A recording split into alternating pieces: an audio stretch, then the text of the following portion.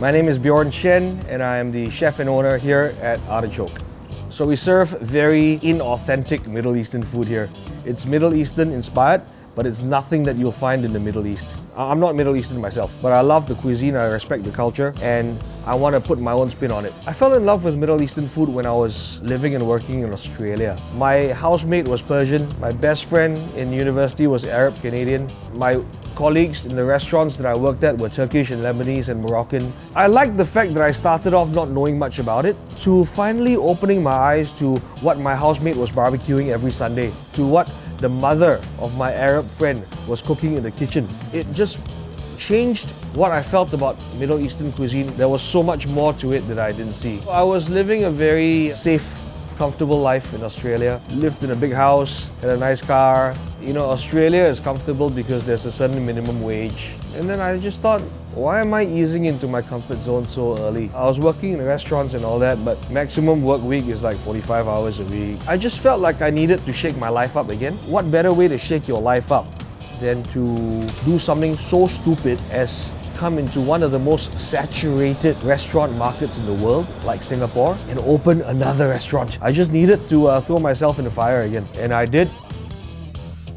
You know, hummus is one of those very fundamental things in any Middle Eastern restaurant. So we have our own version here. Our hummus here uses miso to give saltiness and to give that umami mouthfeel. So we make a good base hummus with the usual ingredients: chickpeas, garlic, lemon juice, olive oil, tahini. But then we add Japanese white miso into it instead of salt. We take a blowtorch to the top of the hummus just to get the char to release that aroma again. So it's a burnt miso hummus with walnuts and blackcurrants. When I came back to Singapore, I thought, okay, what kind of restaurant should I open? And I think it was quite an easy decision as to what cuisine to get into. No one else was messing with Middle Eastern food back in 2010. I don't know many people still today messing with Middle Eastern food. So why not just offer something totally radically different? So I opened this place on a family loan, cobbled together with whatever savings I had. So I can easily tell you that I only sunk $120,000 into Artichoke, which is a laughable amount. No one would believe me when I said I only spent $120,000 here, because most of the time when people open restaurants, they start with $350,000, $500,000. I literally went to relatives' houses and asked them, hey, do you need a chair? Do you need a table? I went around, I begged, borrowed, and I didn't steal, but I begged and borrowed. Went to Salvation Army to buy chairs and plates. Everything was second-hand. That's the only way that we could get started on the budget that I had.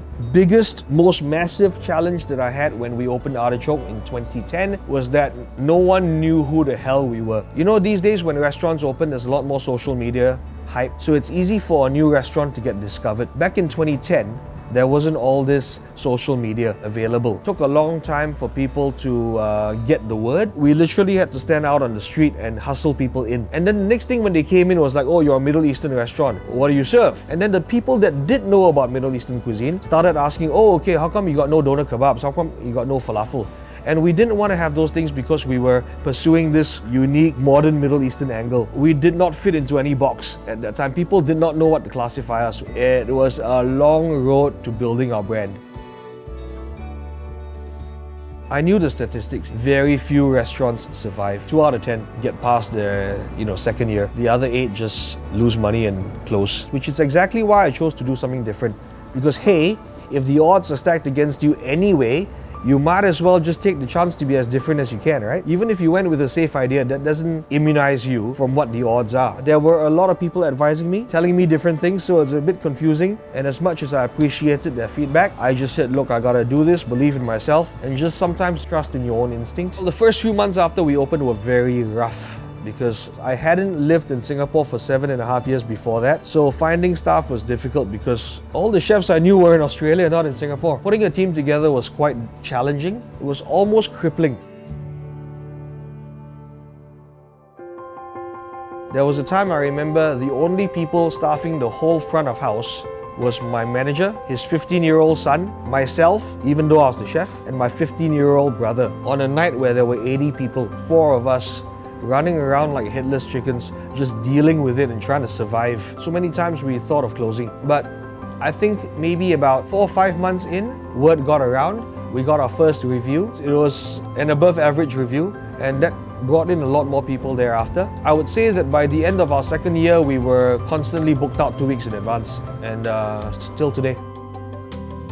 So our menu changes very often, but the one thing that has not come off the menu in years has been our green harissa hot skillet prawns. We lose money on this dish, okay? We sell it for $38 when we should be selling it for at least $50. But I know we can't go to 50, so we definitely lose money on this dish because the prawns by themselves are so expensive. So we serve 4 prawns in a skillet, and we take a harissa which we make ourselves, but we use green chilies instead of red chilies. We cook it in the pan, we put cream in, we let the cream split. It just unemulsifies, the oil start coming out, the solids start to separate. We get that nice oily look on the top of the dish. So it's like eating good rendang or a good curry. There's always a layer of oil on the top, and that oil is good. It's one of those dishes that you just want to keep dunking more and more bread into the sauce. We finish it with fried onions and lots of coriander and lemon. Artichoke just celebrated its 8-year anniversary. I can't believe we've lasted this long. If you ask a lot of people who've had businesses that run for a long time, did you ever expect to be in business for so long? They'll tell you no. They didn't even think about it. They just put in their money, they put in their effort, and they just hope for the best. Sometimes that's the only way to get there. Take that blind leap of faith, be willing to lose it all, and that's what makes you exciting. If you really did set on opening a restaurant in Singapore, understand what profitability is like, because it's not as profitable as you think. A lot of people that I ask, what do you think restaurants make in terms of net profit? They say, oh, 20%, 30%. I'm like, no dude, restaurants make minus 8%. That's on average. If every restaurant in Singapore averaged out in terms of performance, everyone would lose money. The reality is that some people make money, more people lose money. Like I said, 2 restaurants survive out of 10. The 2 restaurants that do survive, like the cream of the crop, like really good restaurants, make about 5 to 10%. That's like very good numbers. The averagely successful one that's just getting by, which is still considered very lucky, is making maybe 2, 3, 4%. So what it means is that for a $10 plate of food, we're making less than $1. Less than $1. And if you think about it that way, maybe, financially speaking, this is not the best industry to get into. But if there's other reasons that are driving you to open a restaurant, know that it's going to be a long road to breaking even. Know that it's going to be a lot of hard work, and know that you're not in it to get rich. I burn out on average 2-3 times a year, where you just can't think, you're not yourself, stop eating, don't talk to anyone, you go get another angry tattoo.